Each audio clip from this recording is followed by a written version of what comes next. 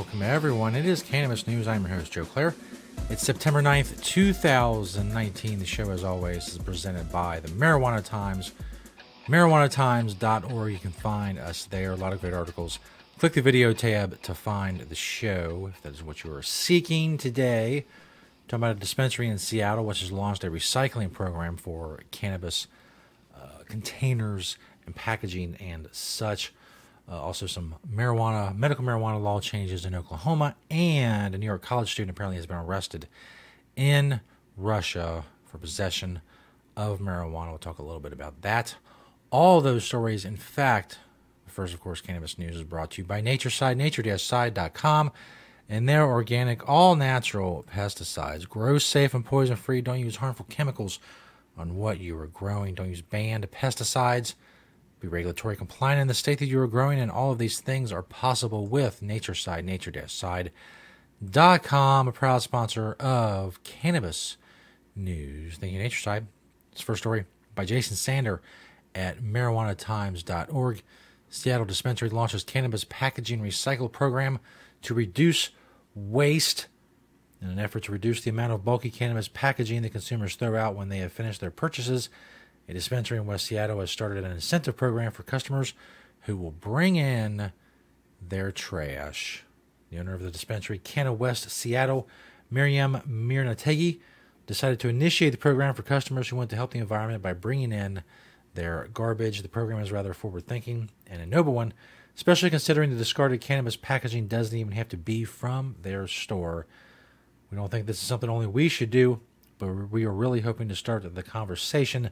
Minategi told a local Seattle publication, we are really hoping to create a better connection between the cannabis industry and the environment in general. Back in August, the Washington Post ran a story documenting the amount of waste and potential pollution coming from legal marijuana packaging. Publication documented the amount of doob tube and mylar bags that could be found floating in Puget Sound. So now, hopefully this is something that comes, this is good stuff. This is all good stuff. This is not government-mandated stuff. This is stuff that dispensaries decided to do on its own. Other dispensaries will do so because they know it's a good thing to do, and if for a more cynical reason, it's good publicity. Obviously, for whatever reason they do it, the end result is less packaging. Obviously, there's a lot of regulations when it comes to packaging for different states in the United States. It makes stuff like reusable packaging difficult. The focus, as Jason's article points out, has been on childproofing and such, not necessarily what's going to happen to the packaging after it's been used and discarded and it is no longer useful. And those things will be addressed, obviously, as time goes on, with good ideas like this one. This next story from TulsaWorld.com, straight out of Oklahoma. Among marijuana law changes, firearm ownership, access to patient info, and more business requirements. Of course, we've talked a lot about Oklahoma on the show, and they're very quick and well-done implementation and enacting of medical marijuana laws. A lot of patients, a lot of dispensaries, a lot of growers, a lot of everything. As Tulsa Word points out, for more than a year, the legality of Oklahoma's medical cannabis program rested on the text of State Question 788 and emergency rules approved by state agencies. But this week, House Bill 2612, an extensive regulatory framework known as the Unity Bill, and accompanying bills are in effect, creating new requirements for patients and business owners. H.R. 2612 was largely the product of 3 months of meetings between industry members, advocates, and a bipartisan, bicameral medical marijuana legislative working group. Wow, a lot of people. House Majority Floor Leader John Echols, a Republican from Oklahoma City, was a primary sponsor, as was Senator Greg McCourtney, and Republican from Ada, working group co-chairman. There's a lot of different rules, including the law protects licensed patients' rights to own firearms despite federal law barring what it deems as illegal drug users from lawfully possessing guns. However, Echols has said he has not heard of federal prosecutions for such a violation in other medical marijuana states. There indeed have been, I think, few. I believe I read somewhere there was 12 out of many, many such cases that are actually prosecuted to any extent. Could be wrong about that. I have to go look up that number again. But if memory serves me, which sometimes it doesn't, it's a very, very small number. A portion of the law allows employers in safety-sensitive positions, such as firefighting, heavy machinery operation, and hazardous materials, to consider an employee's patient status when making hiring decisions. Employers can lawfully take action against staff who are under the influence at work. But patients with jobs not deemed safety sensitive remain protected from discrimination if it is on the sole basis of having a patient license or a positive drug test for THC. A lot of new business requirements as well. Business applicants are now required to include a certificate of compliance from the respective jurisdictions that discusses zoning along with fire, waste, and building codes.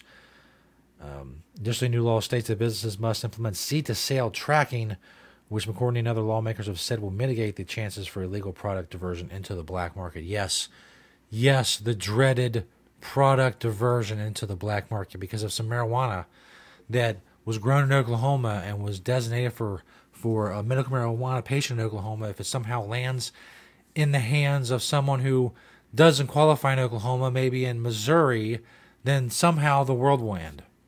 Because that's what we have to worry about. We're worried about treating patients. What we have to worry about is there's just too much and some of it leaks out and some people get their hands on what? Contraband cannabis?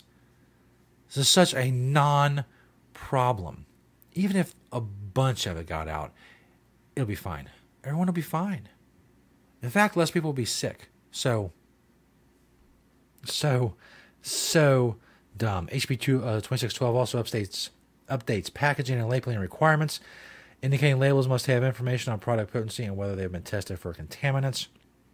A ban on packaging that could appeal to children has been in effect since emergency rules were enacted in August of 2018. A lot of other heavy regulations. Bud Scott, who leads the Oklahoma Cannabis Industry Association and sits on the Food Safety Standards Board, says he has concerns about what the state is now asking of businesses. As an example, we said HB 2612 requires product testing to be conducted by a properly licensed laboratory, but applications for laboratory licenses aren't yet available, which is really how the government does things. That's what's going to end up happening here. Overall, the government's going to get too involved. Things were fine. Now the government's going to come in with the regulations, the restrictions, because, we can't have diversion. We can't have, any kind of problems. It has to be tightly regulated and restricted because apparently medical marijuana is very dangerous and volatile, and the government has to track it and see what's going on every step of the way. He also noted there's a mandate in Senate Bill 162 and in the OMMA's request for newest set of emergency rules, ordering growers and processors to separate their harvests in 10-pound batches and test samples from each one. He said the requirement could become cost prohibitive for many businesses. Of course, they point out that big business, as I point out many times, big businesses, large growers, they don't care about regulations. They're fine. They can absorb the cost. It's the smaller, more vulnerable businesses that can be driven right out of businesses by stupid things like divide your product into 10-pound batches and get a sample from each one, and then send that sample to testing laboratories that don't exist yet because there are no licenses. It's time now for the government to step in Oklahoma and see how much they can restrict the industry, how much they can screw things up like I just did with that graphic. I meant to do that. It was a microcosm of what the government of Oklahoma is going to do to the medical marijuana program. They're going to screw it up like a bad graphic, or a graphic in the wrong place, or a graphic that's too big, whatever. If you're listening to the audio version of the show, you have no idea what just happened. But if you're watching the video version, I made a snafu. A graphic snafu, if you will. It happens from time to time, as regular watchers of cannabis news are well aware. Hopefully it doesn't get too bad in Oklahoma. I don't know. They're going to drive out a lot of smaller growers, retail shops. With the more regulations you have, the more of these businesses are going to be driven out. And all you're going to have left are the bigger businesses that can absorb these costs and comply with these regulations. Some would say unnecessary regulations. I would be one of those people for a lot of this stuff. The thing about the firearms, that's great because they're protecting their patients from federal law. But the rest of it, especially the business requirements, are just putting more costs onto businesses and making sure that at least some of them will go out of business, not because they're not good at their job, but simply because they can't get up to code or whatever with all these regulations. Some people say, oh, that's great. We can't have that. They got to follow regulations. If they can't, they should go out of business. Well, those same people will then complain when there's less choice and there's the Walmart of marijuana dominates everything. There's only a few places you can go, and it's a monopoly and an oligarchy and blah, blah, blah. You can't have it both ways. You can't drive all the small businesses out of business and then complain when there's only a few big ones left. You created the problem. So, shut up. It's the last story from USAtoday.com. Hit the wires, if you will, earlier today. New York college student arrested in Russia over medical marijuana possession.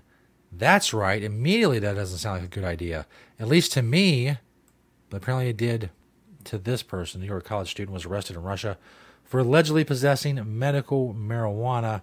Audrey Lorber, a student at Pace University in New York, was stopped at Pulkovo Airport in St. Petersburg with a little over 19 grams of cannabis, according to a news release from the city's court system published by the Moscow Times last week. She pleaded guilty to drug possession, a charge that carries a sentence of up to 3 years, according to the Times. The defendant's patent issued in the U.S. on marijuana use as part of a medical program doesn't extend to Russian territory, the news release said. The statement was posted on the encrypted messaging platform Telegram September 2nd, but it's unclear when Lorber was taken into custody.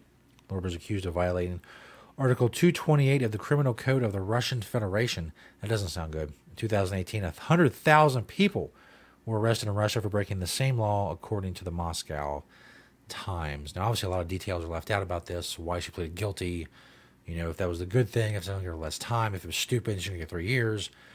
But what strikes me is even someone who doesn't know a lot about Russia, and I'm one of those people, I don't know a ton about Russia. I know some about Russian history and, the Soviet Union and the czars and stuff like that. I've seen some documentaries and whatnot. I'm certainly not any kind of expert or even close to having any knowledge whatsoever of Russian laws. But if you're someone like that, someone like me, someone obviously like Audrey, what's her name? Audrey. What have you ever heard about Russia that would make you think to yourself, yeah, they're probably pretty cool with that? They're real chill, laid-back people. If I walk into the airport with 19 grams of cannabis and I'm discovered, the cops can be like, oh, that's okay. Yes, here's some vodka to go with your medical marijuana. No. Nothing you've ever heard about Russia makes you think they're going to be cool with you sauntering into one of their airports with weed. They're going to be chill about that. What have you ever heard about Russia that makes you think that their law enforcement is going to be chill about anything? What anecdotal evidence do you have that it's going to be cool with them to walk in with some weed? And you can't think that, oh, well, I have medical marijuana in this place, so I always tell the Ruskies, hey, I'm a medical marijuana patient. They don't know what that is. They don't care. You're in their country with illegal drugs, according to Article 228. They arrest 100,000 people of their own people every year for that. But they're going to be cool with you doing it because Russia is such a chill, laid-back place. It's not Jamaica. Now, if she got caught in Jamaica with 19 grams and they threw the book at her, I'd be like, oh, wow, that's pretty weird. You wouldn't expect that. But this is not Jamaica, it's Russia. There's a difference. Look it up. There are many differences between Jamaica and Russia. This is one of them. The whole weed thing. Thank you, everybody, for checking out the show. It's a new week. Here at the Marijuana Times, we're here 5 days a week. Of course, subscribe to the Marijuana Times on YouTube to find this show. Vimeo as well. We're on Apple Podcasts if you want to check us out on there and get the audio version of the show. Thank you for watching and listening and sharing the truth about cannabis with this show. I remember somebody on YouTube commenting about the Kiss shirt, to show the Kiss shirt next time. There it is right there. It says Destroyer 1976. Not a huge Kiss fan. I know some of their songs are pretty cool and all that. I like it. But more than anything else, I like the shirt itself. So that is why I wear it. So whoever made that comment on YouTube, on one of the YouTube videos, there you go. Shout out to Kiss. Make sure, I'm sure they'll make their day. The guys in Kiss, I'm like, we got shout out on Cannabis News? Wow. Now, things are really moving. Thanks everybody for checking out the show. We'll see you next time right here on Cannabis News.